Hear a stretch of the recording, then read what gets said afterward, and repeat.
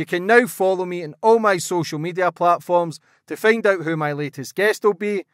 And don't forget to click the subscribe button and the notifications bell so you're notified for when my next podcast goes live.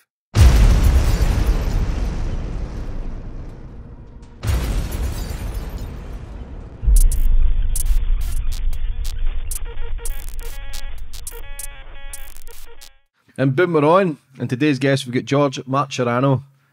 How are you, Georgie boy? Well, I'm happy to be here, James. James is my new friend from Scotland, and I've never been over there. I would love to go over there. I like to go to the lake with a Netflix monster. The Loch Ness Monster. Loch Ness Monster, yeah. You look great. It's just so beautiful country anyway. Anyway, I'm George Martorano. I'm here today to talk about myself. I did 32 plus years in prison. I'm from, my father was in the mob. My godfather was the boss of Philadelphia for many, many years. Unfortunately, they came to bad endings, violent endings, my godfather and my father. But I wasn't in the mob per se. I was in the marijuana business. I started in the marijuana business when I was very young. And right now I'm trying to develop my TV series. I'm the Grow Father, ladies and gentlemen. You're talking to the Grow Father. That's my brand. You heard of the Godfather? I'm the Grow Father. And we have cannabis factories in Jersey and California. And I have a beer. In New Jersey called the Grow Father. And another beer that I have is called Mugshot. It's actually my prison mugshot on the can. So what I'm an expert at is I take all that negativity in my life. You know, I didn't come out of jail. Basically half my life in a cell, literally half my life in a cell. I didn't come out of prison with any negativity. And because, if you come out with a chip on your shoulder and you got hate, it's just not going to work.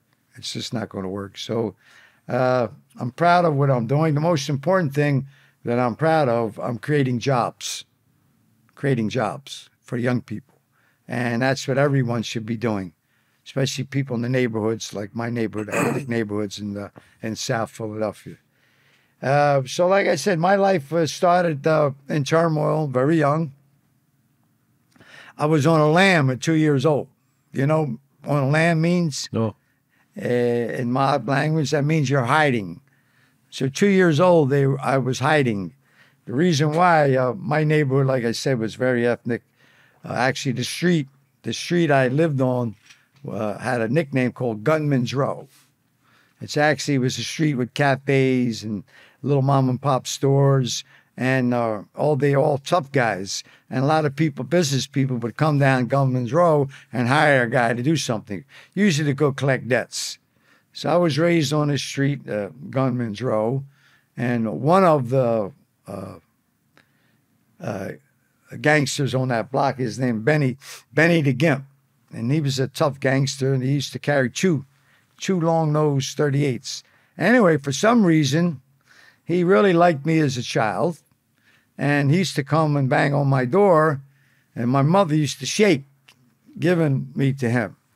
And he would take me to the corner store with, ice cream with the stroller, and he would buy me ice cream, and I'd get it all over myself, and he would laugh.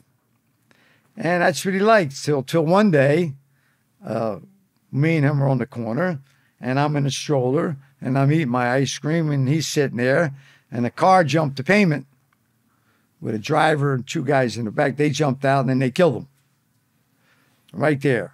So my mother hears the shots, and she runs out of the house and scoops me up. So when the cops get there and the homicide detectives, they want to know who's the baby attached to the stroller, the baby carriage. So they're looking all over, right? And they actually took me from my house, from my grandmother's around the corner. But the search still intensified. So they moved me from not only out of the city of Philadelphia, they moved me all the way to a seashore town in New Jersey. So what I'm trying to say, ladies and gentlemen, I was in the life before I knew I was in the life. And, I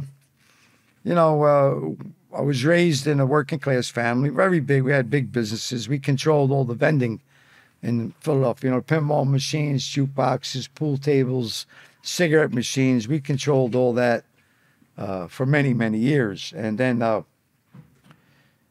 my godfather was killed. He was ambushed, Angelo Bruno. And Who was he? he was my godfather. He was the boss of Philadelphia for 22 years. So I said, I ain't working no more. You know, I'm working. 'Cause he kept me very strict. So I went off into the weed business. Did you ever go to school, George? School? Yeah, I went to school. Actually, I bought a whole school, basically bribing the school. When I graduated 8th grade, I didn't want to go 4 years of high school. I hell with that. So I made a connection with a private school in town, very expensive. Instead of going for 4 years, you do it 2 years. And I had the whole school. So I was making a lot of money selling weed and hash around the school. I had a brand new car, and I was doing good. I loved it there. Until this kid, Frankie was from a wealthy family, but he was a little nuts, and he used to follow me around. Anything I did, he would do. So he shows up in the school. I said, oh, no. I said, Frankie, you know, do the right thing. I said, I got a good hair. Beautiful girls, very rich girls. I says, I got a good hair. Don't screw up. Don't screw up. And the school was in Center City, where all the big restaurants were and the big hotels. Lunchtime, I didn't go to no cafeteria or anything. I went to a fine restaurant in the area. So I had my little girlfriend then at the time, and her name was Janie, beautiful little girl. And we went and had lunch. And we're walking out. She says, look. I looked, there was a big cloud of smoke. Something was on fire. I said, geez, that looks like where the school's at. So we going that way. Sure enough, the whole school's burning down. This kid, Frankie, and when I get closer, they got Frankie in back of a cop car, handcuffed back of the cop car. What this crazy kid did, he went and set a fire in the fuse box in the basement. Why would you do that? And the fuse box was big. A 200-year-old school he burned to the ground. And the family was wealthy. The only reason he didn't go to jail, he had to go to a nut house for a while because they said he was crazy. So he went and did about a year in a nut house. So that was as far as my education is concerned. But I was very, very wise in business. And then, like I said, I'm hoping to do my TV series called The Growfather. And it's going to be talking about all my life with cannabis. Cannabis was what those 32 plus years I did in jail, nonviolent first offender, I was set up. You know, that sentence still applies until today. It's a sentence that's been going around for hundreds of years in the legal system. The hardest case to beat is a frame. The hardest case to beat is a frame. When you're framed, very hard to beat because they're not going to throw people under the bus for you. And they put the cuffs on me in 1983. I was in Florida. And it was September 19th. They put the cuffs on me, and I was in solitary for 5 years. 5 years in solitary before I went into the regular system to finish out the remainder of the 32 years. What did you do after school? What did you do after school? After school? Yeah. Back then? Yeah. Shop. Go with girls. Were you making good money? As a kid, yeah. Making good money. Making $1,000, $2,000 a day as a kid. What sort of people were you surrounded with then? Because your family was involved with the mafia. Yeah, but Center City was mixed. Very wealthy Jewish people. Things like that. There wasn't too much Tang ethnic up that way. I don't want to be around that. I wanted to be different, you know, be things. I was raised with that. And matter of fact, that when I got older in that area, it was a very high-end area, we had a nightclub. And I told my guys from the neighborhood, you're not allowed up here. You stay down in the neighborhood. I had bars down there. You stay down there. And finally they beg, oh, come on, let us come uptown. Let us come uptown. I said, well, you got to dress right. I said, what we'll do, I'll invite you up there for New Year's. Oh, thank you, boss. Thank you, boss. So they all come to this club, private club, for New Year's. I didn't realize in South Philly, New Year's, back then, everybody go out in the house and they shoot guns. They shoot guns. So New Year's, 12 o'clock came. They ran out of this nightclub in a real rich neighborhood in Center City, and they start shooting. They start shooting. And the owner of the place, he went crazy. He said, they're shooting guns. They're shooting guns. So I said, well, that's what they do in South Philly. And my life basically is a river of stories. Just the stories in prison are unbound. I think the people all over the world know about John Gotti. There was several movies made about him, several books, several documentaries. He was a good friend of mine. He was my cellie for over 2 years. So we were very, very close at the time, very close. And, how much weed were you selling before you got to prison? I wasn't, at that stage of the game, I wasn't selling anything. I was just brokering it. In other words, if you wanted to buy weed, I'd pitch you with a guy. Middleman. Yeah, and I just brokered it, and I get my end. After you've been in the business so long, you don't have to do anything but broker deals. And I used to broker deals out of Costa Rica. I used to broker deals out of Colombia, broker deals out of Jamaica, and so forth and so on. So you become a broker. But now, I did 32 years for conspiracies to marijuana. Now I own my own 2 companies. It's legal, most of America, most of the world. So, but again, I take negative and I turn it into positive. Like I said, my brand is called The Grow Father. Yeah, how much were you paying a kilo back then? Oh, in the early days, $20. A kilo? Yeah, in the early days. You see, you got to understand the industry. Now, today, in the early 90s, California started developing strains. They were getting seeds from Afghanistan. They started developing different strains, and that's where we are today. You have a variety of different cannabis. There's low end, very expensive. It's different strains. But back in my day, there was only one strain in the world that was called a rubella strain. And the only reason it looked a little different was the country that it was being like. Mexico was like red bud, Costa Rica red bud. Colombia was the Colombian gold. Jamaica was the Sensi. But it was still one strain, the rubella strain. But today, it's several different strains. It's all different today. What do you think about the weed from today compared to back it's then? way stronger today. Way better, way better, way stronger. Why is that? Like I said, I have my own factory now, so we make several different kinds. There's 3 kinds of marijuana. There's indigo, which is more of a downer, relaxes you. There's sativa, which gives you energy. And then there's a hybrid. Hybrid is a mixture between the indigo and sativa. So, and it's basically it's like dealing in the industry today. It's like there's cooks that make pretty good food, and then there's chefs who make great food. Well, same thing in the cannabis industry in our factory. We got very talented young people that really know to make it better.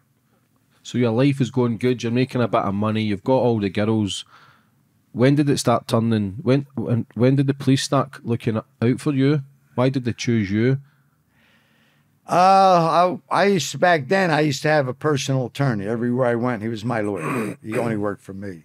And he got infiltrated by another lawyer in Florida. And the lawyer got busted for something, and he went and worked for the FBI.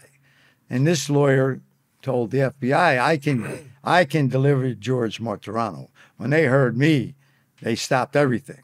Why?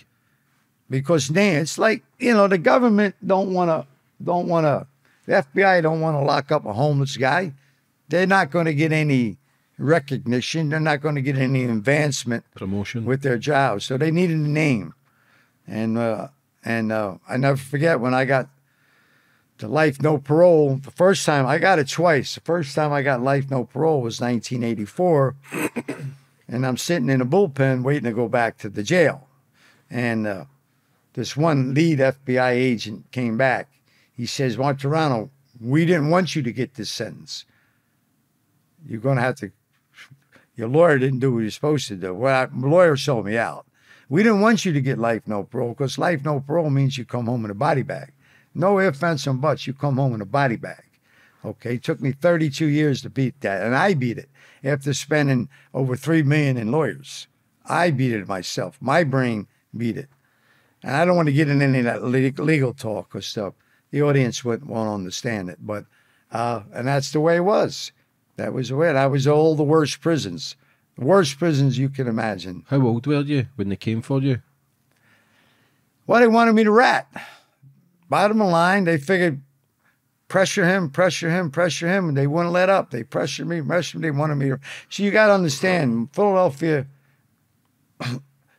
at the time, right before I got arrested, we had 3 mob wars, back-to-back mob wars. A lot of people were killed. A lot of people were killed in Jersey and Philadelphia. And no arrests. No arrests. So I get pinched on this conspiracy for marijuana, and Washington, D.C. said, crucify him, get him to talk, which is not fair. After you get life, no parole, that's the worst sentence you can get in the world, okay? Why would you keep pressuring me? Why would you keep, basically what they did was illegal. I mean, I was punished enough by getting life, no parole, and now you want to punish me further. So much so, James, that they kept me in solitary for 5 years. And at one jail, and they sent me to the worst jail in America. The worst jail in America was called Marion, in Marion, Illinois. There was only 370 the worst prisoners in the country. And I never even had a parking ticket. So, I'm in this jail, and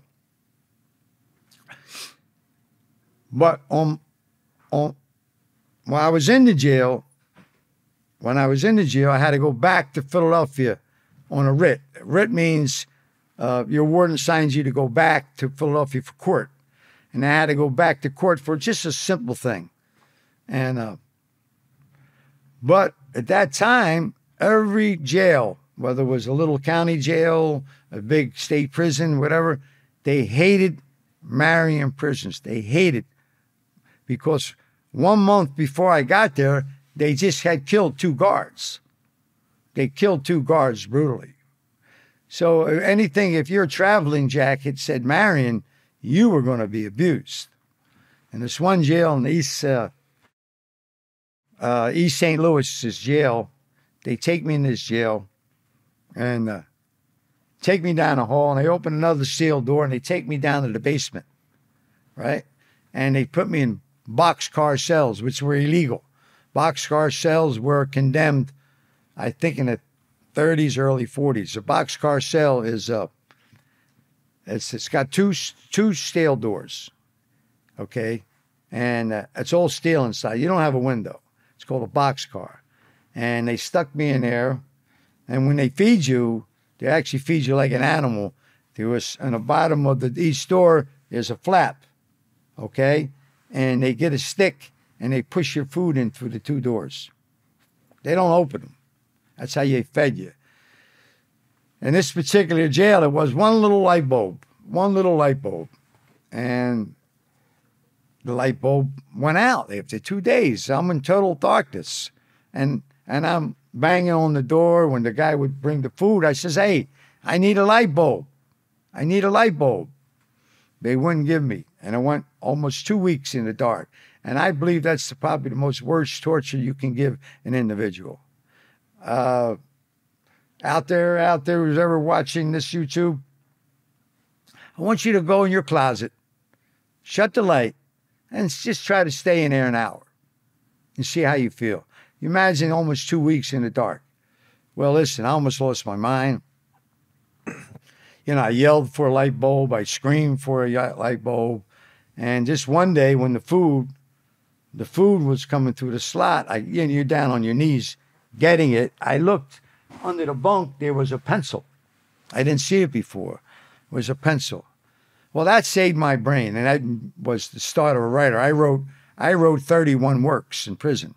I wrote books, movie scripts, stage plays, poetry, short stories. No one has written more prolific than me in prison ever in America, ever. I wrote over 2 million words freehand.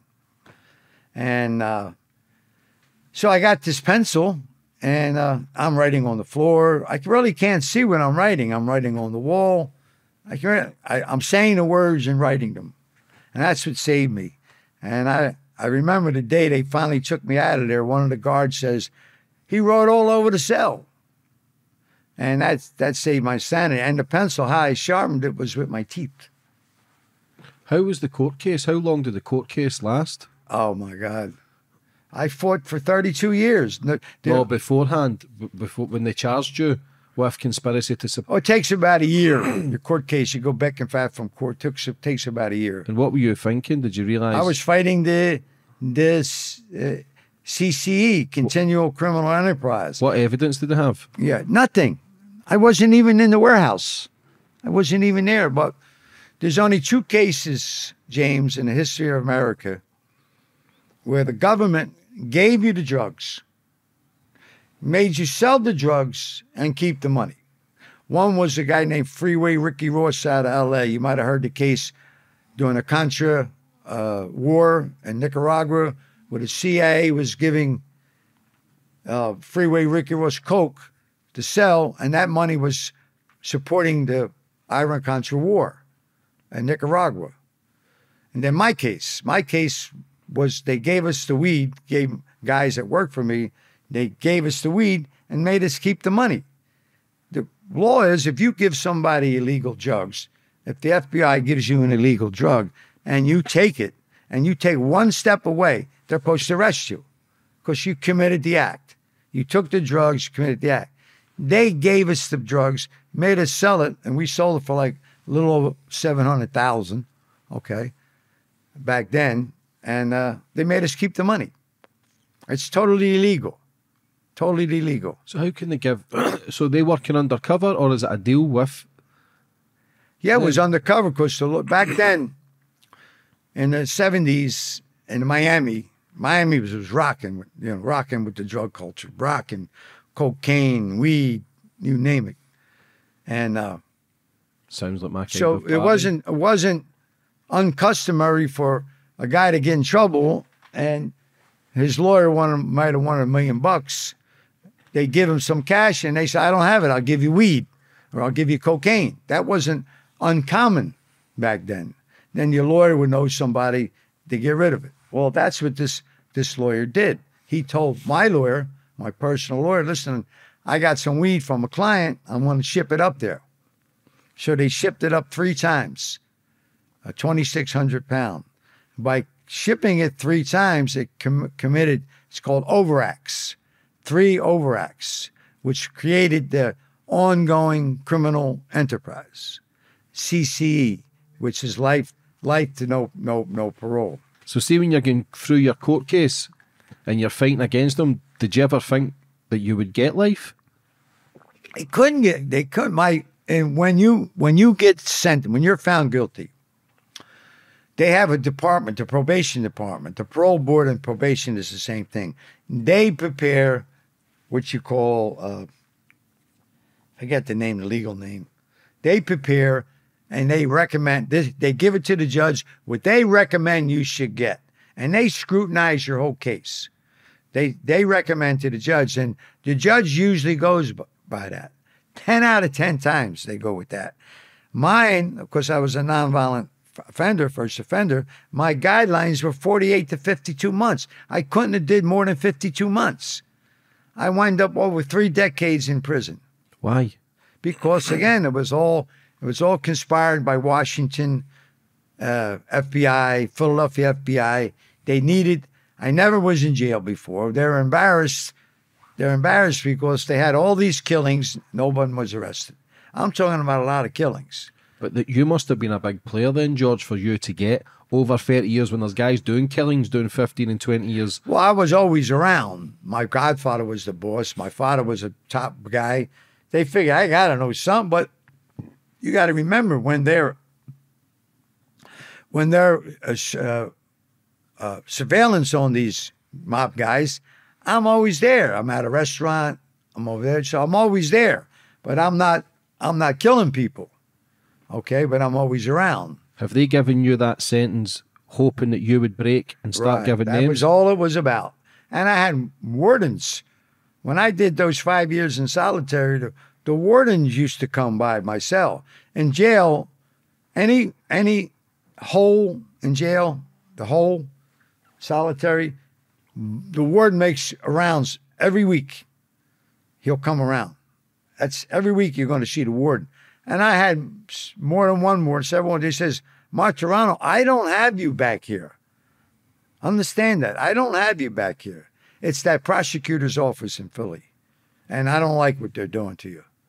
I said, when I said, sound becomes very prevalent in prison. Sounds. Keys, you start hearing keys, guards coming, when the food cart's coming, you hear sounds very prevalent in prison. So I used to hear the warden coming, and I was always in shape, I jumped down on the floor, and I go, 1002, 1003, 1004, right? The warden was, Martorano, jump up. You like that? I says, yeah. He says, and he would say, I don't have you back there. I jumped back down 1,000. I says, warden, tell that prosecutor to bring it. Tell him to bring it. He wasn't breaking me. Why didn't you break? Because some of these men out here who are stone cold killers, part of that family, fucking turned in a heartbeat. And a heartbeat, because they actually, you have a license to be a criminal. You have a license to be a killer. All you have to do is do it. Do the crime with other people, one other people or more, and give them up. So that's why I do a lot of speaking. I do a lot of speaking to young people in the schools, and that's what I tell them. Don't throw your life away, because the people that you think are your friends are not your friends.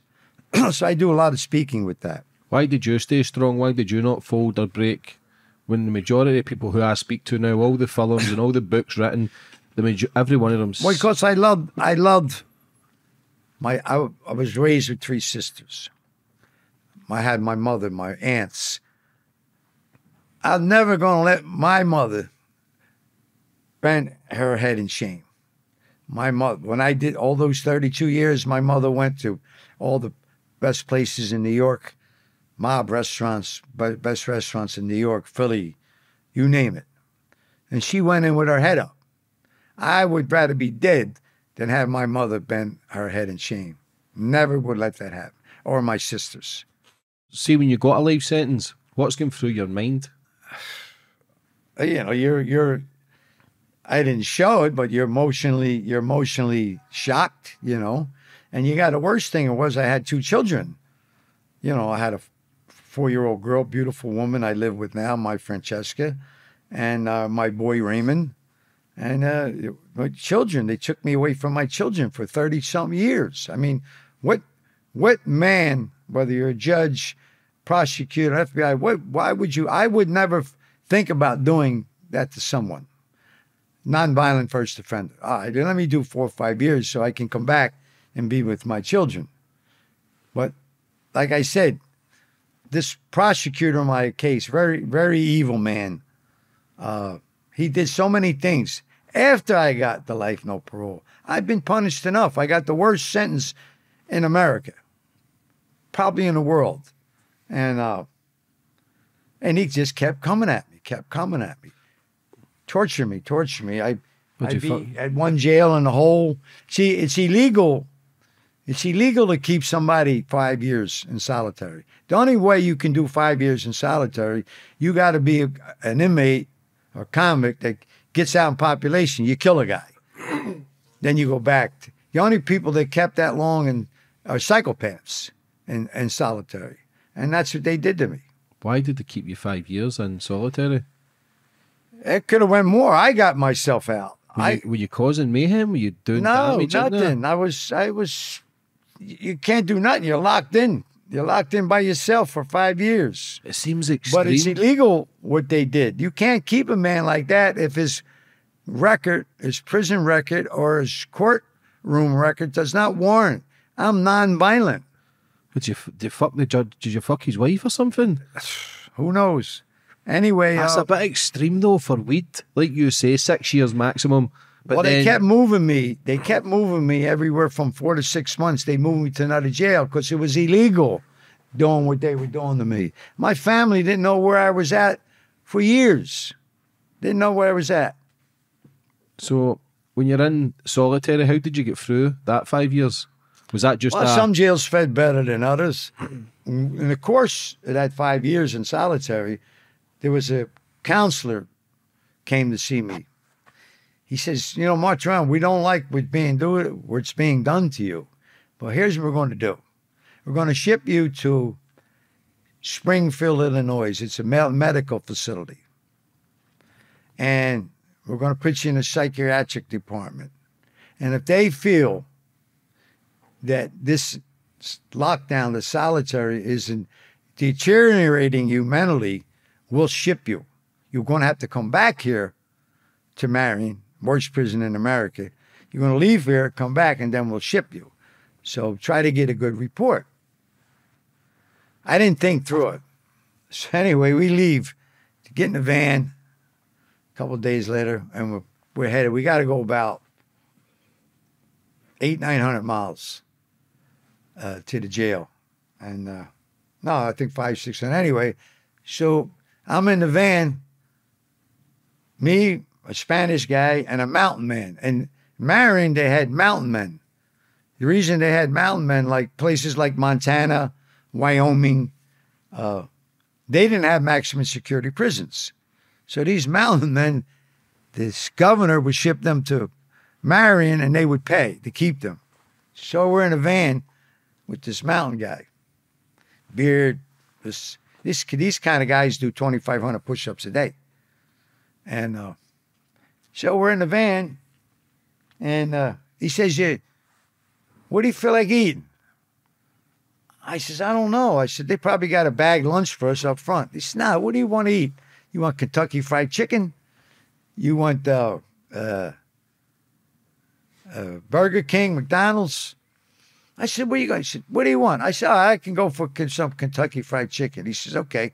He stands up, and he was huge. He gets the van, and he's starting to rock it. He starts slowly, but after a while, the vans start coming off its wheels. And the guards are screaming. You got 2 guards up in front, and you got 2 guards in a crash car in the back. And, "Hey, stop. He says, "We want Kentucky Fried Chicken, and this van is getting turned over." This guy's in for life. Probably got, I think he killed, what do you call them? The rangers in the forest. What are they called? Park rangers? Game warden. Killed the game warden. So, so sure enough, we eat Kentucky Fried Chicken. I said, "This is good." So we eat, go a couple more hours.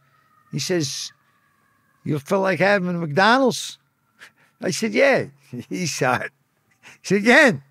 Sure enough, we shaking that van. We had, the Mexican loved it, right? But make a long story short, when I get to Springfield, again, I forgot. Everywhere you were a Marion prisoner, they hated you. They wanted to kill you because Marion prisoners kill guards. I never killed a guard, but I got to Marion right before I got there, they killed 2 guards. Forget about killing each other. They killed 2 guards. So they put me in a criminally insane unit. I was there for a psychiatric evaluation. You're supposed to be in a regular dorm or something with other prisoners, and you get psychiatrically evaluated. And they put me in a criminally insane unit. They take me in a cell, James. First, they strip you. And they give you paper clothes. Paper clothes. Everything's made out of paper. Even your bedding is paper. Because in the criminally insane unit, they don't want you hanging up. The clothes wouldn't support you. The bedding wouldn't support you. It's made out of paper. So then, and they put my, never forget, I still have trouble with this. I have a weak ankle. They put a leg iron on my left ankle to the bunk. I only could reach the food slot or the toilet. And that's how they kept me through this observation. Criminally insane unit. So about the middle of the night, I'll never forget, first night I was there, a lieutenant came about 2, 3 in the morning. There was some mob bosses on another section of the prison. They heard I was there. Fat Tony Salerno, I don't know if you ever heard of Fat Tony. He was a boss for many, many years, 40 years. Anyway, he sent this lieutenant. He says, hey, Martorano, he's whispering through the door. They're going to hit you with the Stark treatment. Stark. S-T-A-R-K. Stark. I said, for what? He said, they're going to try to get you to be violent. He said, whatever you do, don't go off. Don't go off. I says, I'm in here chained to the bed. So they put you what you call the Stark treatment, Dr. Stark. They would bring you all your meals, your 3 meals, say 4 in the morning, 5 in the morning, frozen. All your meals frozen. You know, right? They want you to react. Then they take you to shower. When they take you to shower, you're chained, your leg ironed, okay, and you're chained behind your back. And then they walk you to a shower, which is a cell, a small cell. So they take you get in there and there's a little slot. They take your handcuffs off, but they leave the chains on your ankle. And they left me there. One time they left me in there for about 2.5 hours, cold water, running cold water for 2.5 hours. And Stark treatment, they just wanted to say, curse them and try to go at them. And then another time they took me to the yard. This was summer. This was August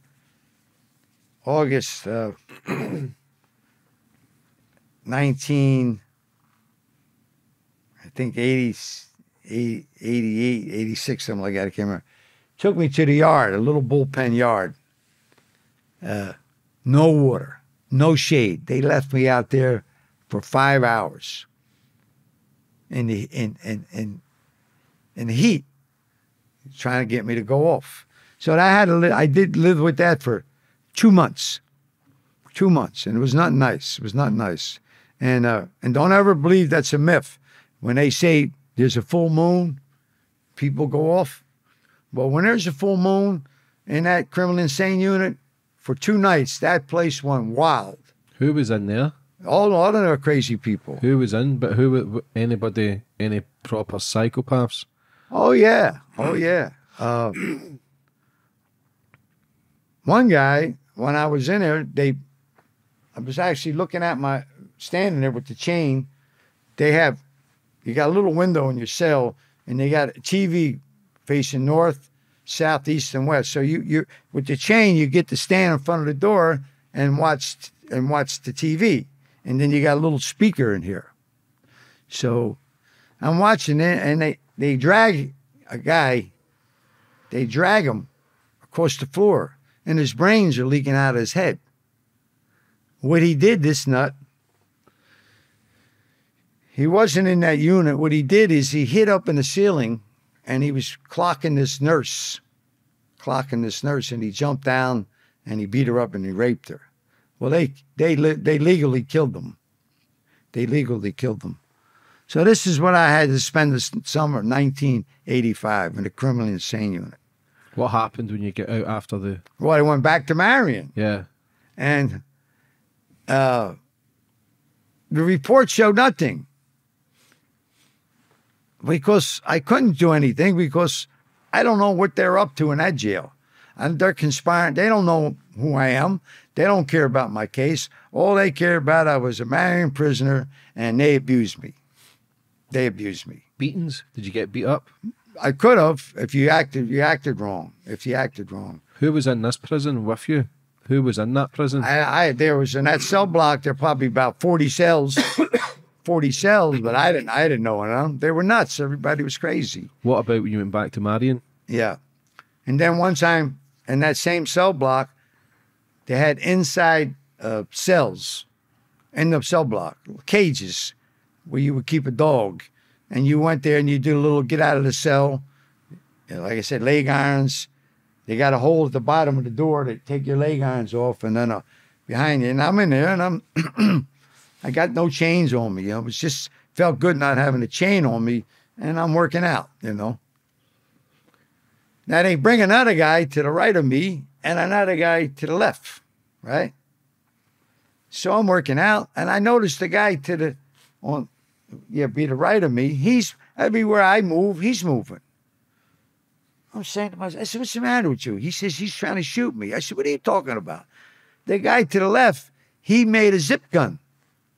You know what a zip gun is? Back then, and they used to have these boom boxes in the regular population. So he got a hold of an aerial from a boom box, and he made a zip gun. And they're so ingenuity, they knew how to make gunpowder. They use match heads, and they get a coin and shape off what calls that mineral on a coin, like a nickel, and they make gunpowder. Then they get rubber bands with a screw.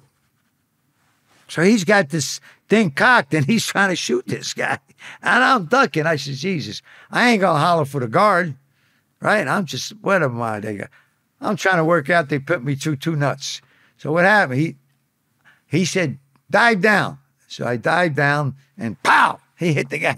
He hit the guy in the shoulder. That was my wreck. When did you ever settle into your sentence where you thought, fuck this, man, where you just... Well, I beat it. I beat the whole sentence in 88. Beat the whole sentence. And I come back, they wouldn't even keep me in Philadelphia. They kept me in New York Maximum Security Unit, 22-hour lockup. And who they put me in with John Gotti. We're in 22-hour lockup. I knew him very well. You put a guy in with another guy, 22-hour lockup, you really get to know each other. And but wind up, they go right back to the same judge, and he gave me life, no parole again, if I beat it. So how did you beat it? The first time I beat it on a technicality. I found there was a technicality. So I beat that. And he gave it to me again. I'm the first person ever in the history of America. So did you get out? No, I didn't get out. So when you beat it, what happened? I still didn't make bail.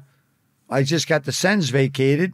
What? They dragged me back in front of the judge, and I got the life, no parole again. So did they bring your sentence down when you beat it? Same judge. But see, when you beat it, what happened? Did they bring your sentence down? No. Gave me life, no parole again. But what did you beat then? Nothing. I beat the first life, no parole. Sentence was vacated, but I was still guilty. He's guilty, and then there's sentencing. It's two phases. Mm-hmm. So I was still guilty. And so I had to go back in front of the judge, and he gave me life, no parole again. Never happened ever in the history of America. So you beat it where you got the sentence took down, but you got a guilty. Then it took the second life, no parole. It took me almost over 3 decades to beat that. So you've got life without parole again. Right. And then what goes on when you go back to prison? When I got the life, no parole the second time, I had to go back to Marion. Now it's like 5 years I'm in lockdown. And I was there about another 6 months, and they sent me to Leavenworth Penitentiary. It's a very infamous in Kansas, Leavenworth, Kansas. You've seen a lot of movies and this and that. But when after 5 years in the box, when I first got to a regular prison, I felt like I was free. I felt like it was free. I can go to the yard, I can go to the chow hall, I can go to commissary, I can go to the movies. and the Kansas City mob had the joint. I mean, Leavenworth. I liked it there so much that when they tried to transfer me, I told the unit manager, bury my paperwork. He buried my paperwork, so I didn't want to leave. That's how good we had it there. Uh-huh. What was John Gotti like? Great man, very astute man. He read books that were amazing. Didn't read any fiction, things like that. He's just very, very smart man. And we became very, very close. And he beat the first RICO. He beat that. What is RICO for people who don't know it yet? People RICO is what's usually for mob cases, big mob cases. RICO is many different things. It could be extortion, it could be drugs, it could be gambling, it could be murders. It's a combination. RICO is a combination of crimes. It's a combination of crimes. And my case was even worse than a RICO. I had what you call 848, continual criminal enterprise. It's even worse than a RICO. Yeah. So see, when Gotti was in prison, did they still have that power in prison as they did when he was out? He was still boss. Was he? He was still boss, and then he beat that case. He beat that case. So you moved prison, you liked that prison. How long were you into your sentence then? When I get to Leavenworth? Yeah. Oh, I don't know, about 6 years. Finally, like I said, I never, all I did in Marion was jogging plates, push-ups. Leavenworth's got a big yard, and I just felt like I was still in prison, but I felt much more freer. I never forget the first time my property didn't hit yet, because your property follows you. It takes maybe about a week. They box up what you had, and they ship it to your jail. But I didn't get my boxes back then, but I wanted to go to the yard, I want to run, First time I ran, other than in a small cell. So I borrowed a pair of sneakers from a buddy that I knew, and I went to the yard. And I'm running, and I noticed these Indians started coming. 1, 2. It was like 40, 50 Indians running behind me. And they got feathers and they're howling, this and that. And I'm running faster. Now, the Indians know that I'm new meat. They don't know that I know it was actually a holiday for India. It was a ceremony. It was a run. They run the whole day. They don't stop. New Indians would come in, but they keep the run going the whole day. I don't know. So I'm in front of the pack, and I'm running. Oh, Jesus Christ, these Indians all chasing me. So, in prison penitentiaries, you can move every hour on the hour. They'll open up the gate. You can go back to the cell block. But now I know I got to run this whole hour because I don't know the Indians are running from early in the morning to like 8:30 at night. It's a ceremony. They keep running. So these Indians are chasing me. And when finally the gate opened up, I ran in. And I told my buddy, he said, them Indians were chasing me. He said, no, they ain't chasing you. It's a ceremony that they do. And I said your food was good. I finally got to see my family in a normal visiting setting. Marion was terrible. It was all behind glass. And you're talking to your family and you're in chains. Mm-hmm. So. Did you ever think of giving up? Nah, never entered my mind. Never entered my mind. Never. You're a fucking strong guy, George. Oh, you had to. It was either you did it or you die. Mm-hmm. I seen situations where guys would lose their appeals and they get on that bunk. Yes, we're in solitary. And I seen guys, their skin gets scaly.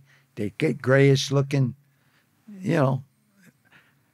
Matter of fact, when I got up and when I did all those years in solitary, after I had my breakfast, brushed my teeth, I get my mattress, and I had 2 pieces of sheet, like a lasso, and I would fold my mattress and tie it up to a chair, and then I put the mattress against the wall, and I sit in the wall. And the only time after dinner, I would put it back. And I should tell other guy, get off that bunk. Get off that bunk. You can't rely on that bunk 24/7. You got to get off the bunk. Where did you go to next? Where was your next prison? All the worst, Leavenworth, Lewisburg, Atlanta, Bloody Beaumont. When I first went to jail, the Bureau of Prisons, Federal Bureau of Prisons, transported by bus. I've been across the country 2-3 times by bus. That means every night you pull up to another jail. And then the years went by, and they went into prop transport, DC-6s. They were using some DC-6s to transport prisoners. Now, today, they have about 6 jets. And any given day in America, there's 6 jets flying with prisoners. Any given day, from Monday through Friday. And you know the movie with Nicolas Cage, Con Air? Oh, you ever yeah. see it? Yeah. Well, Great movie. you're talking to the real Con Air. You can see, you got to Google George Martorano handcuff key. I'm on a transport, and when you travel, now I'm a convict. You know, I know what to do when you travel, when you're not traveling. I know how to take care of myself. And matter of fact, I don't like anybody to call me an inmate. I'm a convict. And, what's the difference? Big difference. Convict is a convict code. You live or die by it. Anyway, I'm in the air. And before I would fly, you get an idea you're going to be leaving. And I stay up all night and I do push-ups, jog in place, get real tired. So when I get on the plane, you could be on a plane 8 to 12 hours. You sleep. You stay up all night. So I'm sleeping on the plane, towards the back of the plane. And you're handcuffed and you got leg irons. And I feel something around my feet. And I look down. I thought it was a pen. And a couple buddies of mine I knew from New York, they said they're trying to get something under your feet. I said, oh, and there was 3 Somalian pirates behind me. They didn't understand a word of English. They all got life sentences. And I see this foot, it slipped off his bus sneakers and his toes were I thought it was a pen. Then I realized it was a handcuff key. It was called speed handcuff keys. They're about 3 inches long. They have a rubber end, and it not only unlocks your handcuffs, it unlocks your leg irons. Because they can't use 2 different keys when they're loading you up. So, and if you hold that key, you will be killed. You will be killed because in the air you have marshals they have computerized guns. They hit the numbers and the gun comes out and it has the laser beam, and they're experts at shooting on a crowded plane. They would have killed me. If you're holding that plane, whether you're trying to do the right thing with it or the wrong thing, you're going to be killed. So I noticed. These Somalian guys don't notice. And they want this key. I said, they're going to get us killed. Whoever's near that key or holding that key, you're going to be killed. So I said, look at this. Why? The plane had maybe 200 guys on it. Why did that key have to fall under my foot? I'm saying, oh my gosh, I don't know what to do. And these guys are adamant. I told them, I says, there's no way they're going to let you come out of handcuffs and leg irons in a prison transport over America. There's no way in the world. And on a prison transport plane, when you fly regularly, the door into the cabin where the pilots, you've got a door. Well, in prison transport plane, they have 2 doors. They have a door here, and you got a guard sitting here in that space before you get to the door with the pilots. There's no way you're going to take control of this plane. So anyway, I got the key, and I lucked out. I flip it, and it went into a groove. The aisles are thin, narrow. I fell right into a groove. I don't want these nuts getting this key. So fell, and I grabbed the marshal. I says, hey, you dropped your key. Well, guess what? Guess who got the worst end out of it? Yeah. Me. They came, took me up front of the plane, and they got this thing. I got this it's like a Velcro roll. They put the Velcro on the seat, it catches, and then they wrap you. So you're sitting like this, you're all wrapped. And then they put a hood over your head. Hood. So I had to stay that way for hours. I said, no sense trying to talk my way out of this because I'm in procedure protocol now. There's a protocol on me, right? And I land. Guess who's there waiting for me when I land? The FBI. They take me to a little jail in the middle of Oklahoma, throw me in a boxcar cell, steel cell. I ain't saying nothing. I figured my two buddies, I figured they're going to tell the story what happened. So I waited about 2 days, and then not the FBI, the marshals came get me, put me back on the plane. So I said, well, where's the report? Where's the report that I did the right thing by that handcuff key? Where's the report? Oh, it's in your traveling jacket. When you travel, you have a little file. It's your traveling jacket. It's in your traveling jacket. I said, because I'm going to use that to try to go back to court. I saved a hijacking. You know how long it took me to get that report? 4 years. The air marshal who dropped the key, he would get fired. So they buried it, the paperwork, till he retired. Then once he got his retirement, they couldn't do nothing. Took me 4 years to get the report. See, when you were in prison as well, why would they put John Gotti in with a guy like you as well? Why would you not have separate cells? Would the cells have been bugged, I'd imagine? No, MCC New York on the maximum security floor, it's 2 to a cell unless you're in the... Now, maximum security floor... Would the cells have been bugged? Even yeah, they could bug them. Yeah. Even though it's 22-hour lockup. But on that same floor is a hole. It's called behind the glass. It's real thick glass. And when they throw you in the hole, you're by yourself. But when you're on the tiers, you're 2 in a cell. And we had the biggest cases in the city at that time. We had the mob commission case. We had all the bosses, all the underbosses of the New York families. We had that case. You had the, the Machicheros. Big case. They were freedom fighters. They tried to take over the Puerto Rican government. They fought the government. That was another big case. We had what you call the New York 8, guys who were robbing Brinks trucks, black guys who were robbing Brinks trucks. And then you had the Ohio 7, they were robbing Brinks trucks in Ohio. You had the biggest serious cases on that floor. But like I said, that's the way you lived. That's the way you lived. Where did you go after the airplane heist? What prison? That jail, I was headed back to, I was that jail. I think Texas, Bloody Beaumont, Texas. Is that where you went after? Not nice, bloody the airplane Beaumont. hijacking kind of thing. Is that where you went? Yeah, when I finally... Texas? Finally brought... They took me out of the little county jail in a hole, bring me back to the transport center. Transport center planes are coming in and out every day. It's in Oklahoma. And it holds 1,000 guys.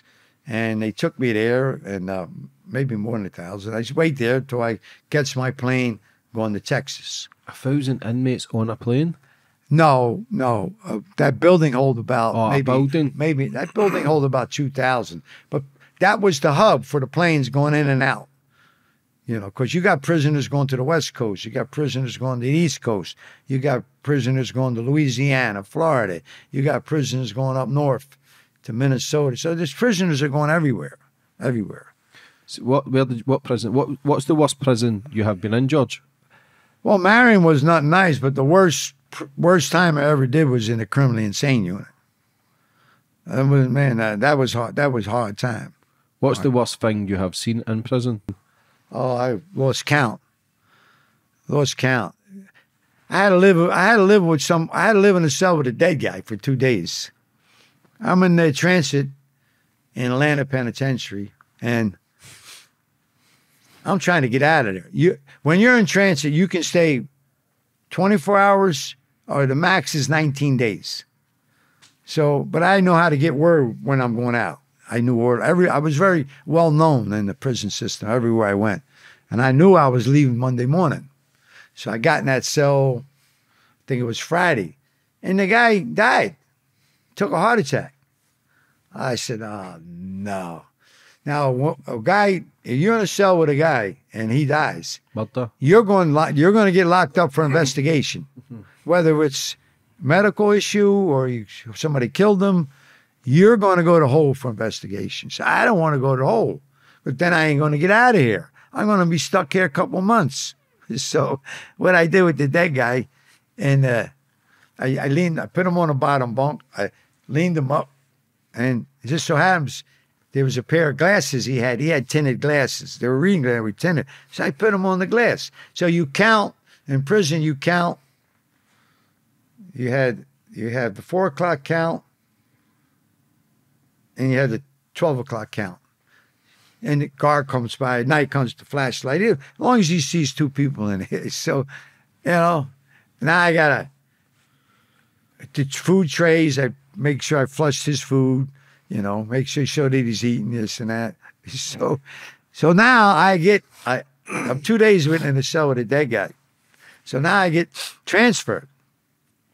When I hit the jail, I was gone, right?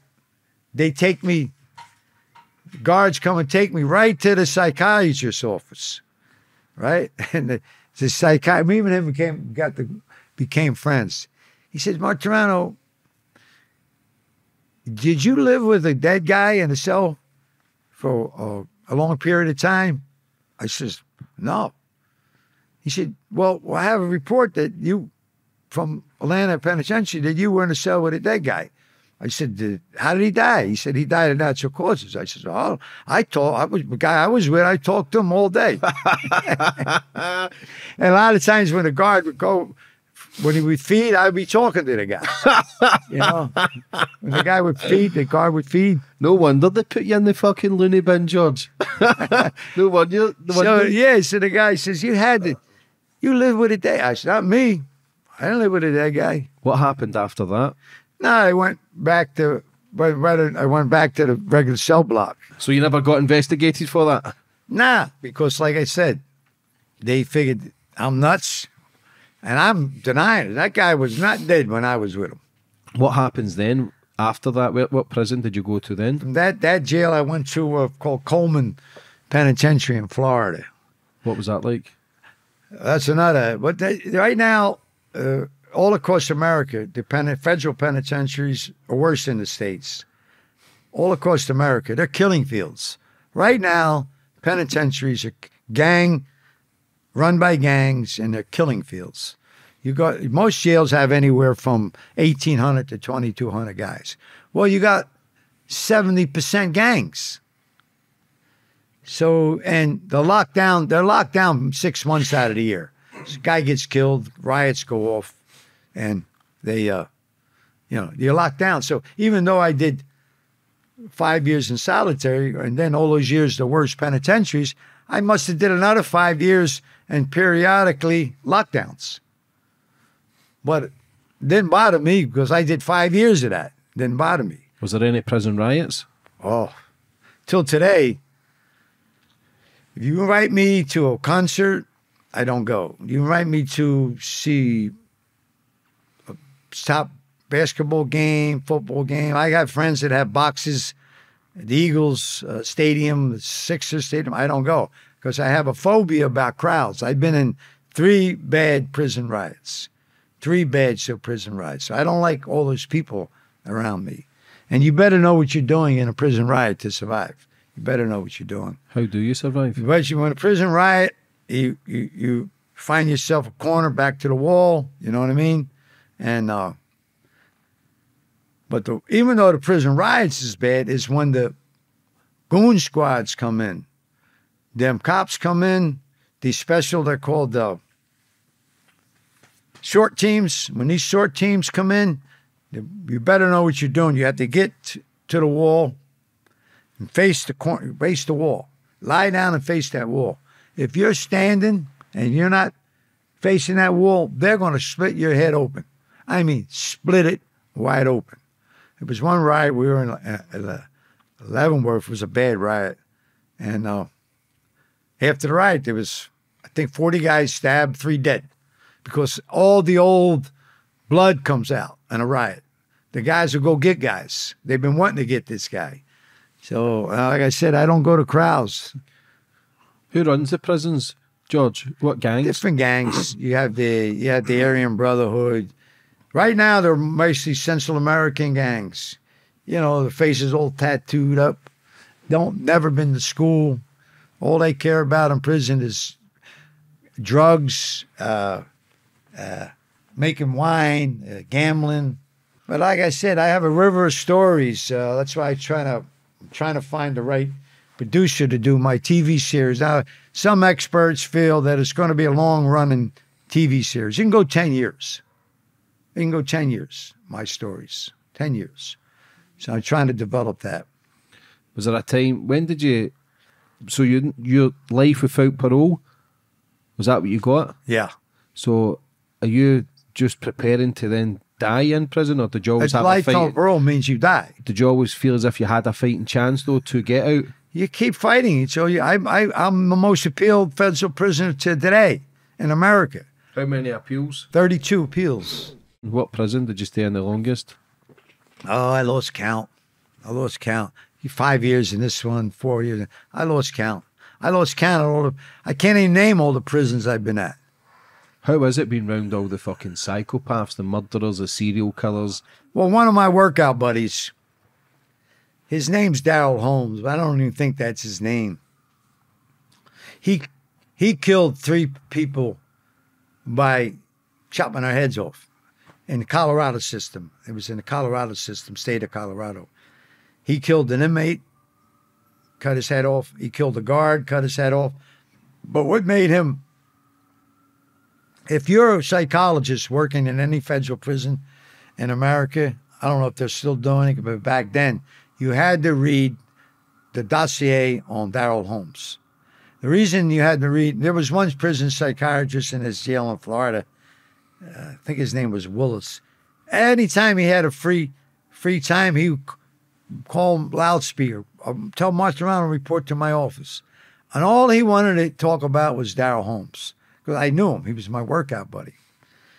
What he did, this Darrell Holmes, you know the movie with John Voight, Runaway Train? Mm-hmm. The movie starts with John Voight. They actually had him welded in the cell. Well, that story came from Darrell Holmes. They actually welded him in the cell in the Colorado system.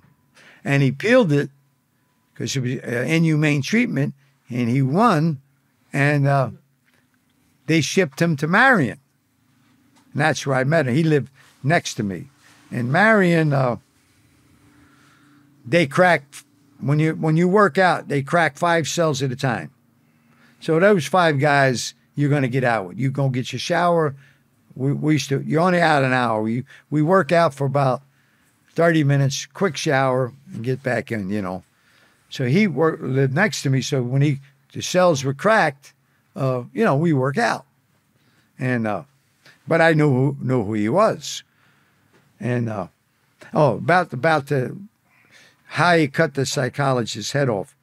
When he was in the Colorado system, his cell was welded. The psychologist was very connected. He didn't even work for the prison, but his family was very rich, and the governor gave him permission to go to that prison and interview and study Darrell Holmes, because Darrell Holmes was already cut 2 people's heads off. He caught a guard, sneaked up on a guard on the toilet, cut his head off. And so he gets permission from the governor to try to find out how Darrell Holmes ticked, what made him work. Darrell, when he came to the cell, he says, I'm having the cell, I'm welding the cell, I want to interview. Darrell said to him one sentence, leave me alone. This guy didn't leave him alone. So he started, and in those maximum security jails, when you come out, even though you're in handcuffs and leg irons, you're called guards hold. You can go from a 10-guard escort down to a 2. When I was in Marion, I was on a 4-guard. Every time I came out that cell, say I had to go to the medical or dentist, I had 4 guards around me. 4. And then it went down, after I was there a while, it went down to 2. Darrell Holmes had 10 guards. When they took him from point A, point B, to the psychologist's office, and guess what? He was about 5. Darrell was about 5'10", 5'11", good-looking guy. He actually looked like the actor Peter O'Toole when he was young. Right? So takes him down to the psychiatrist's office, and he's talking to him. You know, this is a year. But in a year's time, it went from 10-man down to 8, 6, 4, so down. When he finally got, because the psychiatrist said, no, just put 2 guys on him. When he got down to 2 guys, they're not in the office when you're being interviewed. They're somewhere. And if they know the interview's long, they might go get lunch or something. So when they came back, you know what was on the desk? His head. His head. And you know what Darrell told the warden? He said, I told him to leave me alone. So now he's my workout buddy. And I had some friends on the cell block. I don't know if you heard the MA, Mexican Mafia. They were the original guys. Black Bob, Champ. These were the original. And then you had the real Aryan Brotherhood. You had Barry Mills. They did a big documentary on the Barry Mills. He ordered 40 guys killed over the years. Did you ever come across Michael Thompson? He was in the Aryan Brotherhood, but I think he became a snitch because kids were killed. I didn't know Thompson. I knew Barry Mills. I knew T.D. Bingham. I knew a couple of the leaders around the other joints. Anyway, and they wouldn't talk to me. They would whisper to me. I said, man, we don't want nothing to do with that guy. We don't want nothing to do with that guy. And so now, and he was very, he would train, he would put a blanket on the wall and he would do martial arts. Barry Mills, not Barry, Darrell Holmes. So anyway. How did they cut his head off? He told me he said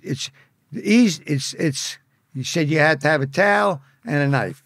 He says, because the front, all the blood gushes out. And he said, you got it. This is the intricate part, getting to the neck. He says, you got to know how, this is how you start. Anyway, the warden, like I told you before, a warden makes the rounds every cell block once a week. I don't care what prison you're at. That's his job. So, there's open bars. So the warden, Darrell's talking to the warden. He says, Warden, I've been here over 3 years now. I haven't caused any trouble.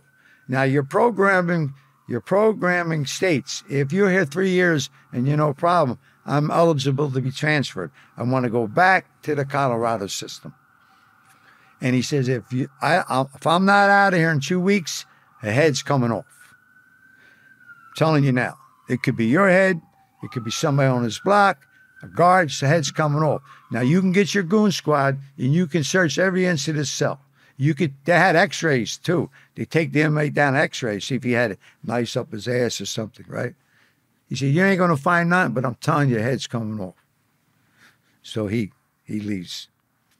So now, I ain't wrecked yet. We ain't wrecked yet. So I said, oh, my God. So we do burpees, we know what burpees are, this and that. So we wreck. I got a towel around my neck. I got a towel. And he looked, I never had a towel tied around my neck. He looked at me and he smiled. He says, George, you're the only friend I ever had. Because I used to look out for him. He said, your head ain't going to come off, don't worry. You can take the towel off. So now, that was how the fuck could you still trust the psychopath? Do you know what I mean? So now the warden came back Saturday morning. This was Friday afternoon. The warden come back Saturday morning. He's not in a suit and tie. He's in leisure show. But the warden never comes close to the bar. He's the good 3-4 feet from the bars. He knows better than that. He said, Darrell. No, he said, Holmes. Holmes, I talked to the governor of Colorado. I will have you out here and within 2 weeks or under. Please do not do anything. I promise you. So he says, all right, as long as you said I'm out here in 2 weeks. And he was out here in 2 weeks. Now, I don't know what they did to him when he went back to the to the Colorado State Penitentiary. I don't know. Why was he not in a straitjacket? No, in Marion, you're never going to be with a guard, near a guard in Marion. A guard is always on the other side of the bars. Now, when you have, in Marion, Illinois, you're only out of your cell 11 hours a week. Once a day for your shower, 2 hours inside rec and 2 hours outside rec. And there's only, there's 17 guys, the top tier, 17 guys, the bottom tier. But when you go to the yard, there might be 3, 4 guys, but they tell you. Now, when you go to the yard, every inmate is leg ironed and handcuffed behind the back, and a guard holds you, and you go to the yard. And then the yard, they take it all off. But they tell you, you're not coming in, because they're not going to bring all these guards to take all these guys back. Once you go out there, you ain't coming in. And you want to go outside. You want to get fresh air. So I would go to the yard, and I put on my boots, my prison boots. And one time, it was like probably 0 degrees in Illinois. And I ran the whole time, a little over 2 hours. I ran the whole time. And when I came back in, you got this little tin mirror in your cell. I looked like Frosty the Snowman. I had icicles all over me. But you wanted to get out, but you ain't coming in. If a guy drops dead out there, they'll leave him out there. They'll bring everybody in before they go get that guy. Was he one of the worst prisoners you had been in with? Nah, there was some like a guy named he was something else. What the hell was his name? This guy was a mountain man from Montana. Is that the guy you got the KFC and McDonald's? Is that? Yeah, no, it was another mountain man. What was his name? Great guy, real good guy. You know how he killed the guy? He was in another jail. He got a National Geographic and rolled it up like a comb, and he rolled it up real tight, and he hit him in the temple with a National Geographic. He killed him. So, when you at the front of the chair, there's always a box with books and magazines. When you get your hour out, you go get a book.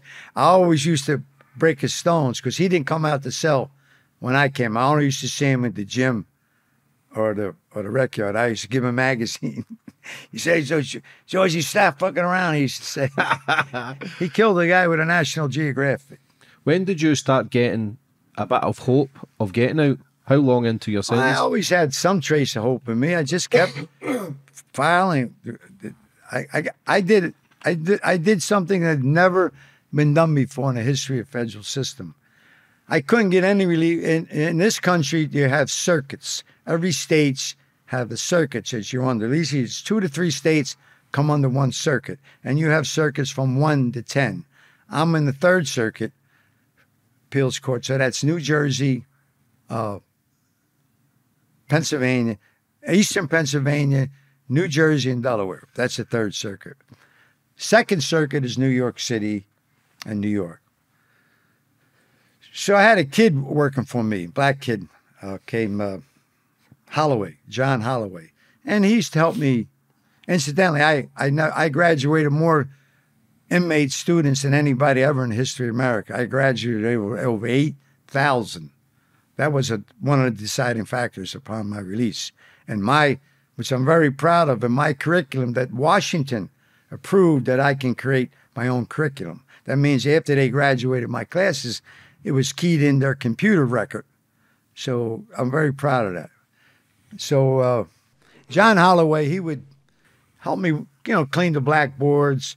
If I needed the copies, he would go to the office and make copies for my class. I never took a class over 25, always 25 or less, because you can't really teach them when it's too many in the classroom. Anyway, so he had just lost an appeal. He's in 22 years. And this guy was in jail, a violent carjacker, twice. That's violent. Carjacking is violent. He said, I can't take it no more. My mother's sick. I got to get out. You got to help me get out. So So I says, all right. I write a letter to his judge. His judge was the prosecutor. What was the prosecutor? John Gotti's second prosecutor. I forget his name. Gleason, Judge Gleason. Federal Judge Gleason. Tough judge. So I write a letter to this guy, 1-page letter. Was a professional writer at the time. I wrote it, just tell him how the guy acts, how long I know the guy, what is he doing in prison. I said, I don't believe he's going to go back to crime. I write this letter for him, and we get the judge's you mail it. Now, normally in the federal judge's office, he has 2 clerks. Their protocol is they're not going to hand a judge a letter. They're not even going to hand them because it has no merit for court. In order for a judge to review any paperwork, it's called a docket number. You have to have a docket number. So I write this letter, and I know it ain't going nowhere. I figure, let me try to help, at least keep him quiet for a while. About 6 weeks later, he come running into the class with this paper. I looked at the paper. He got a docket number from Judge Gleason that's going to review the sentence. But the only thing that you could hang your hat on and relieve that, Holloway's been languishing in prison, and he had good conduct. He's been a model prisoner. That's all I basically put. He wins. He wins. And I never forget when I walked him to, when you leave a prison, it's called R&D, okay? The departure and receiving and departure. So I walked him to R&D and I says, let me tell you something, John. If I hear you're catching a break of a lifetime, if I hear you're coming back, I don't care where jail you go, you better go to hole. Because my word can travel around this country. He went out there, did the right thing. Thank God he never came back. But he's in the Second Circuit. Okay? So now I'm laying in my bunk about a month later, and I'm saying to myself, I created case law in the Second Circuit. I'm going to put it in the Third Circuit to my judge. And just the story I told you just now about John Holloway, that's just how I told the judge. The story about how I got John Holloway out of jail. Letters on my desk, got a little steel desk in a cell. It's there. I never mailed it. Sitting there like a week, 10 days. It's got coffee stains on it. Finally, a buddy of mine, he says, when you going to mail that letter? I said, all right, give me a stamp. I got a stamp. He lived down on the flats. I'm on the second tier. Now, the mailbox is downstairs. I said, hey, listen, before you lock in, throw it in the mailbox. Been thinking nothing of it. Sure enough, I'm in the yard working out. I hear loudspeaker, Martorano, report to the warden's office. Martorano, report to the warden's office. I said, oh, no.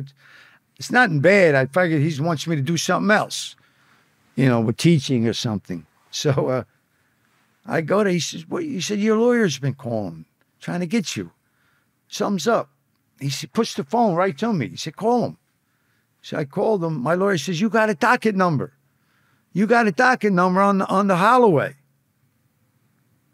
But the reason, like I said, I don't want to bother the audience with legal talk. The reason I got the docket number is when I lost one of my appeals 4 years prior, I had lost an appeal. And I had the biggest lawyers in the country, Roy Black, Theodore Simon. Theodore Simon got the Amanda Knox out of Italy. He beat that case. The girl, they said to Amanda Knox that she cut a guy's throat in Rome or something. And another, Marcia Silvers. So I had one of the 3 biggest lawyers in the country. So now I lost. I had lost 4 years ago. And I gave them all the money I had left in the world at that time, which is a substantial amount of money. Anyway, I says, listen, if I lose this, you're not going to, I said, I've been hearing that for close to 30 years now. If I lose this, do not withdraw as attorney of record. That means when the judge wants to look at your file, she'll tell the clerk, does he have attorney of record?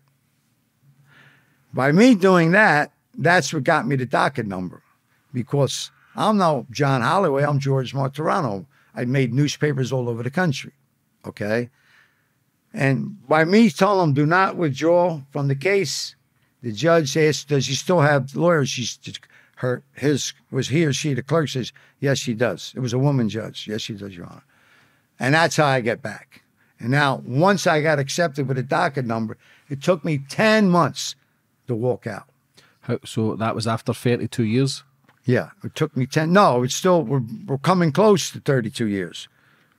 So this is 31 years. You've got a docket Right, number. I'm coming close to 32 years. So the judge told the U.S. attorney, his papers are not leaving my desk. In other words, when the judge says, that means your file, that motion is still going to be considered.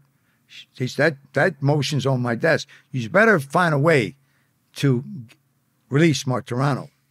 And they kept saying, he's too well known. If we release him under the Holloway standard, where you've been languishing in prison and you had good conduct, it would affect a lot of inmates. It'll be a floodgate.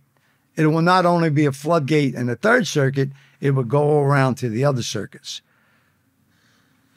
And you think they would be humane enough to say, well, you know, he did all that time. So now they're trying to figure out how to get me out. It's 10 months.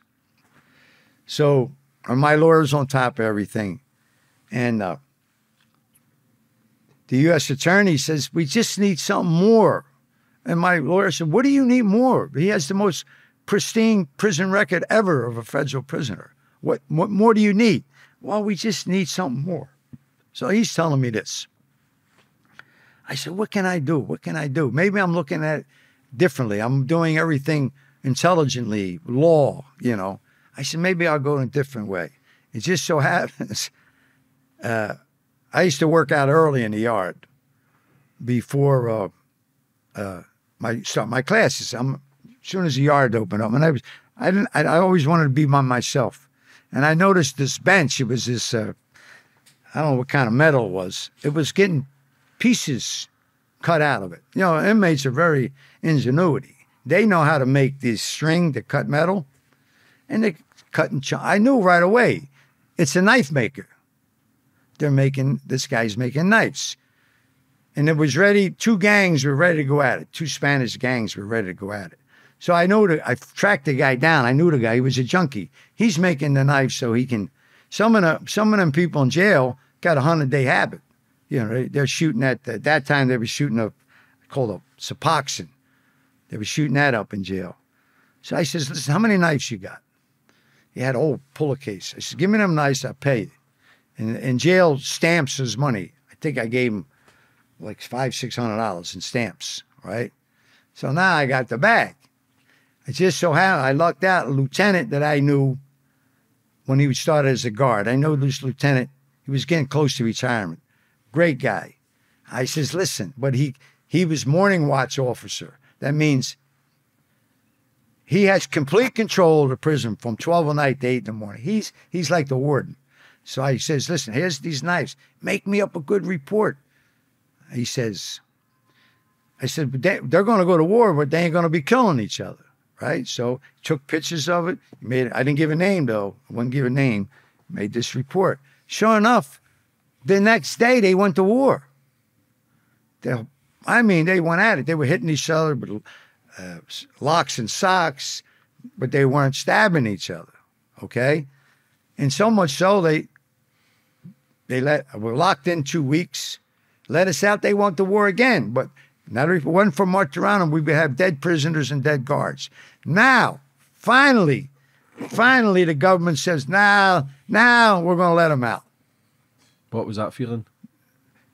They said, well, wait a minute.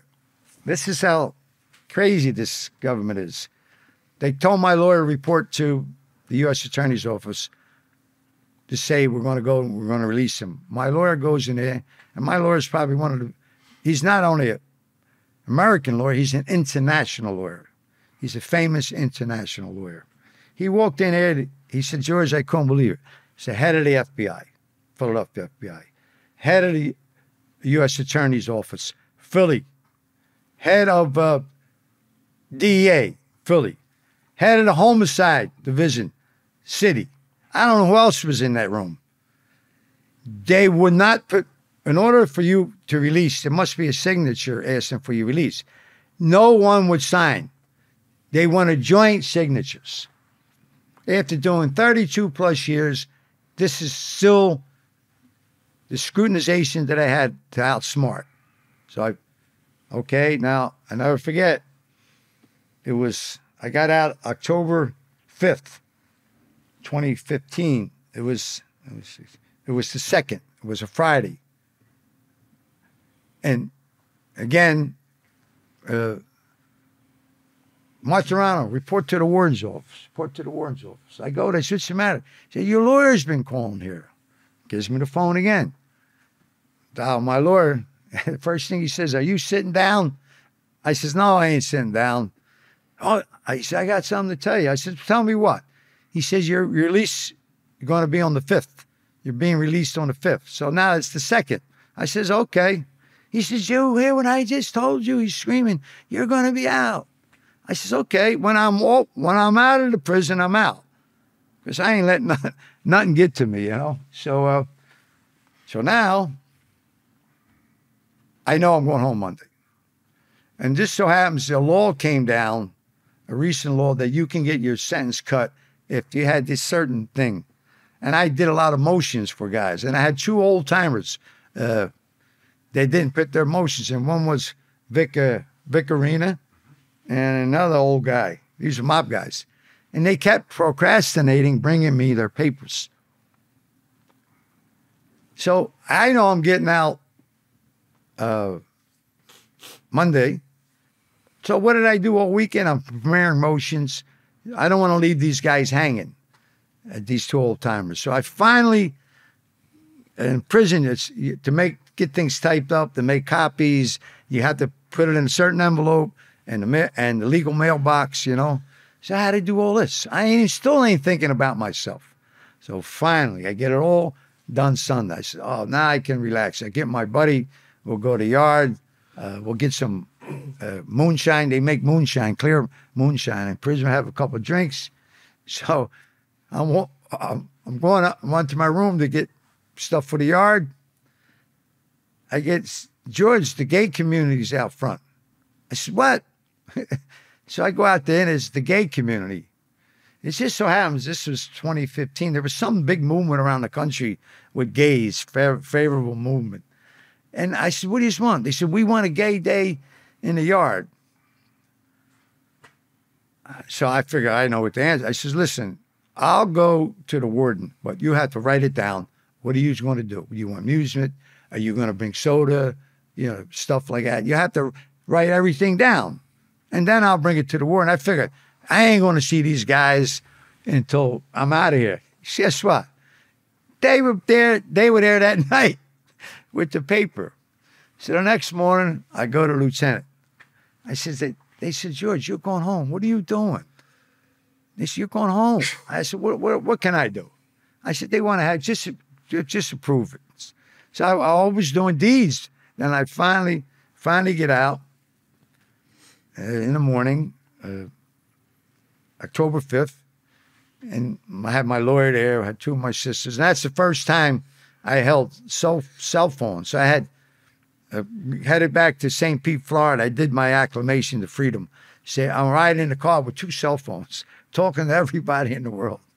Never held a cell phone.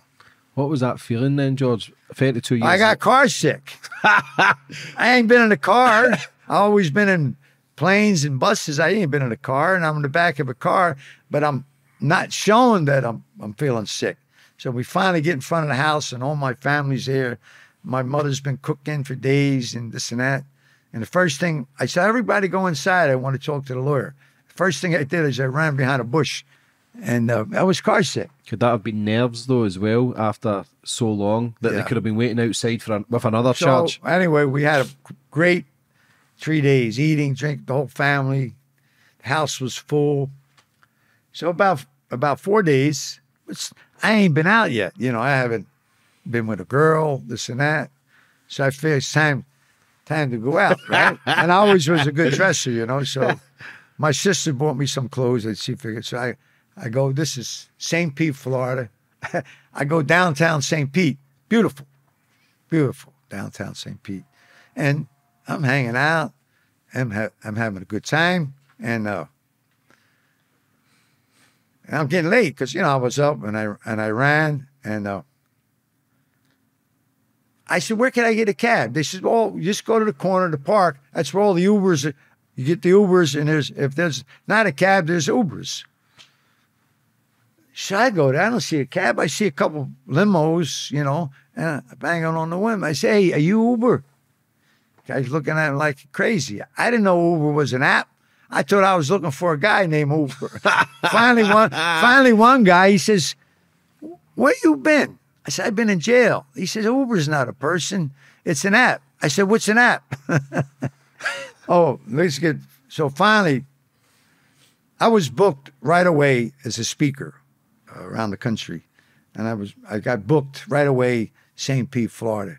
I'm not even home a week in front of a big audience, talking about like I'm talking now. And it was a blonde in the crowd, right? And she's looking at me and I'm looking at her. So we wind up getting together. And just so happens, my niece had a beautiful house in a place called Gulfport. And she was on vacation with her family, but she gave me the code to how to get in the house. She said, oh, George, you want to go enjoy yourself there? So I take the girl, the blonde, to the house. And I wanted to do something special. I just didn't want to jump into bed, this and that. And, you know, I'm drinking. I haven't drank in a long, long time. And my niece had a cute little tree house in the back. So me and the girl go up in the tree house and we make love, right? I guess I was a little too frisky because she fell out. And it was about, I say, about eight feet high. She fell out. Boom. And I'm looking there. I'm naked. She's naked. She's laying there. And I'm saying to myself, oh, my God, I'm only out of jail, not even a week. I got a dead girl at the bottom of it. So I'm saying to myself, what am I going to do? I got my niece. My niece is going to get in trouble. So I'm saying, well, I think I seen a rowboat. I figure I put on a rowboat and dump her somewhere. What was I going to do? You know, all these things are going through my mind. And then somebody whispered, my conscience, go down and see if she's alive. I calmed down. Sure enough, she was alive. She just was knocked out. So I went and got the hose, put a little water on it. She woke up. Guess what she did? She climbed right back up. That was my first romance. So what's that feeling then, George? 32 years in prison, you've missed your kids growing up, you've missed the love from your mother. Whatever they did to me, I took. But the hurt that I gave to my children, that's what bothers me the most. My children, you know, I lost a boy. I usually don't talk about that, but he seemed like a great guy. I lost a boy in 201. Sorry to hear motorcycle accident. Very handsome, good kid, very handsome boy, motorcycle. Yeah, sorry to hear that. Yeah. Does part of you then become anti-authority because the way you treated you, the things that you've messed up, you could have possibly saved your son's life as well? Like, if I was home, my son would be alive, my father would be alive, so I have to live there. I lost my father in 202. He got ambushed and killed in 202. So I have to live with all. And I mourned them in the cell. I mourned my wife in the cell in 2000. I mourned my son in the cell 201, and I mourned my father 202. I have a saying, it's called right hands. I got hit with 3 right hands in a row. And when I lost my boy, I was in a bad joint, Bloody Beaumont, bad joint. And I went to a hillbilly friend of mine. I said, go give me a half gallon of moonshine. And I took it in my cell, put it right on my table. You're not allowed to have that. You can go to hole for that. And then I put another buddy out front of my cell. I says, don't let nobody come in this cell. Because after I kill him, I'm going to come out and kill you. Because I'm out of it. I lost my son. And all I did, the yard opened up at 6 o'clock. I ran from 6 to 8:30, okay? 6 to 8:30, drinking. The yard would open at night, ran again. I was running probably 5-6 hours a day. So just could sleep. That's how I mourn. What are you going to do? You have to mourn. A human has to mourn. Were you ever suicidal, George? Were you ever suicidal? No, never. You seem too strong for that. Never, never. But did you see a lot in there, men taking their own life? I lost count how many guys suicide. I seen a guy. What he did, this guy, I was talking to him. He was depressed. He had just lost an appeal. And I told him there's other avenues, you know. He thought it was a direct appeal, but there's other ways you can get into court. He thought by losing his first appeal, direct appeal, was all over. What he did, he tied his feet. You know, this is a bunk. The bunk's only, 2 feet off the ground. He tied his feet to one end of the bunk. He tied his neck to the other end of the bunk, and he just rolled over. That's how he hung himself. Just rolled over. Yeah. Do you get emotional much when you're doing big sentences like that, or do you become stone cold? You can. I seen the worst thing you can do. I think one of the worst things that you can is look at dead eyes. In Marion, there was individuals, their eyes were dead. Nothing, no emotion. They were dead eyes. I'd say once you get that state mentally, there's no telling what you can do in a violent sense. So you get out, you've seen your family, you've seen your mum. How's life then? Well, everything costs more. I know that. And it's just everything was different. Everything was different. How do you adjust? You just keep going, working out, keeping busy. I keep busy. I keep very, very busy. That's the most, what I do in my life. I just keep busy. Did you get therapy or anything? Shows like this, it's all I do. Shows like this. So you've also... I written many works. As a writer, we call it works, plural. I written many works, but I have never written my life story yet. I'm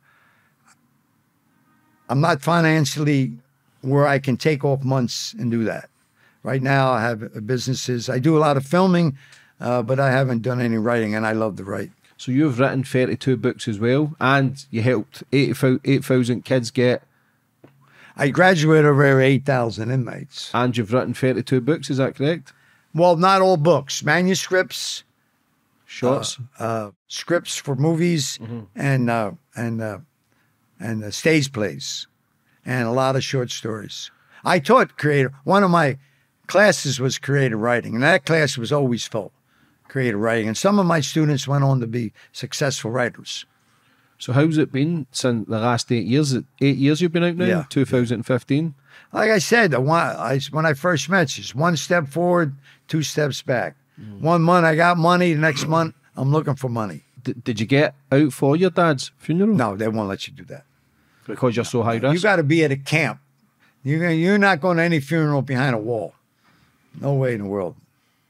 So how have you handled being out? Fast-paced world. I keep busy, James. I keep busy. I'm bi-coastal now.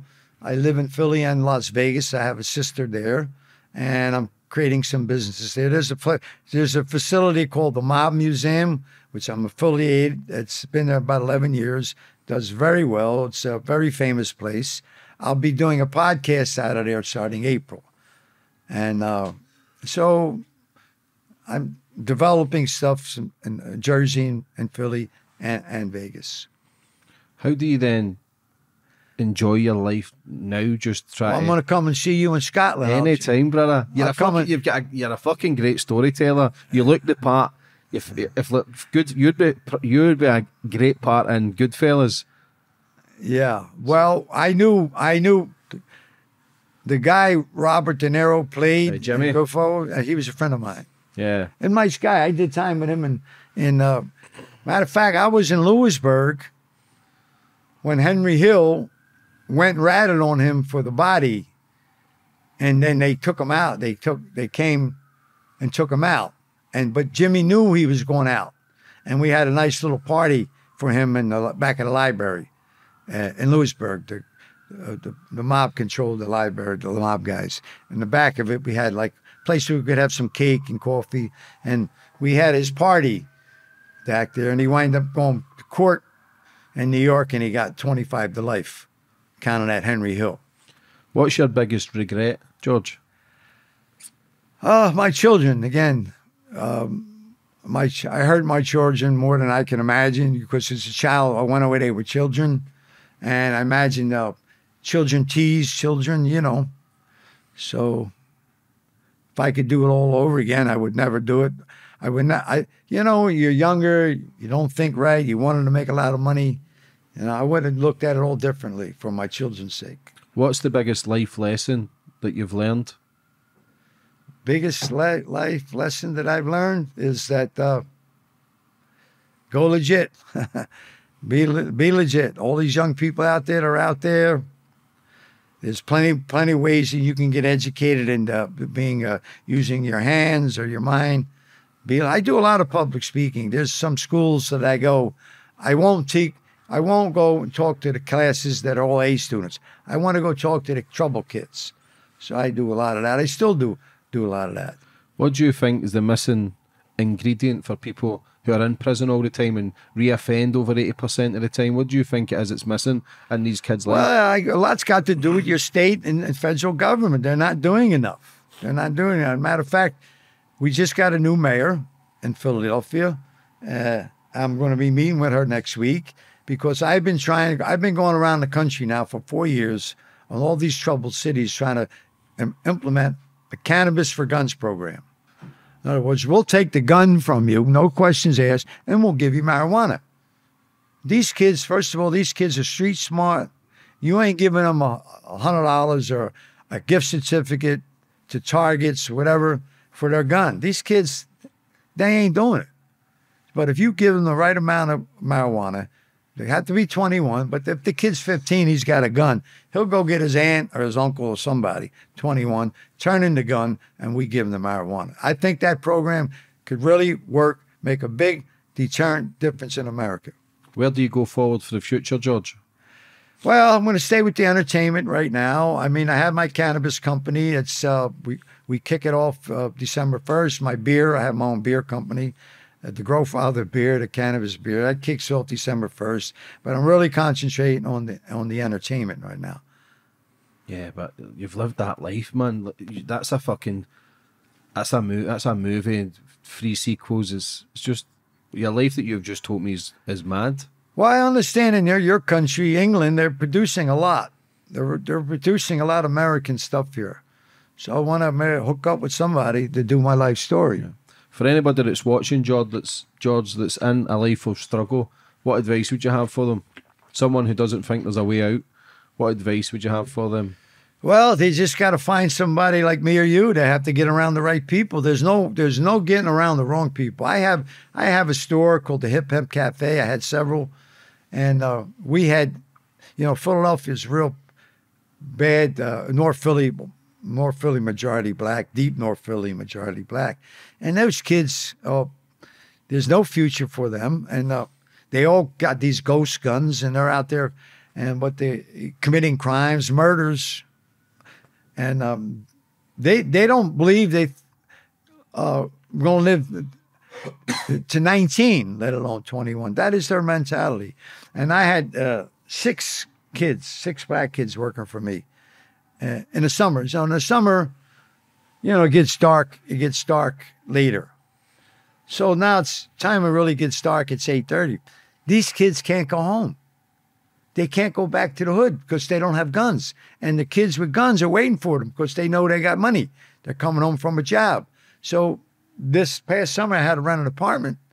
And I put some bunks in there. So the ones that didn't go home, they could stay there so they didn't get killed. So an employer today in certain parts of the city, you got to go beyond being an employer. You have to actually be a protector. See, you've lived that life. You've stayed strong with that life, never snitched. Why does a lot of people in that life of crime turn on each other?